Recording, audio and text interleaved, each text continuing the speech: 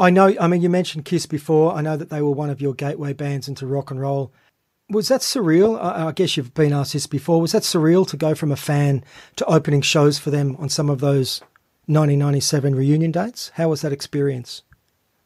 Totally surreal. Yeah. I think we were just nervously giggling and laughing all the time because we were like, what are we doing here? Yeah. You know, what are we playing for 33,000 people for? You know, shouldn't there be other more serious bands doing that? I think that's kind of the feeling we had. But at the same time, it's like, if anyone knows, you know, proper Kiss, it's us, you know. So we're probably both humble and the opposite at the same time. It was great. We thought we were going to get booed off the stage. We were just happy to see the Kiss show for free, you know. And but we didn't get booed off, and people seemed to actually enjoy it. So that was awesome. And I recall the band did a cover of All American Man some time back as well, which was pretty cool.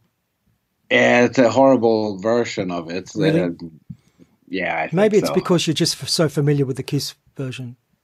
Yeah, and then, well, I guess we also thought it was funny to sing those lyrics being from Sweden, you know.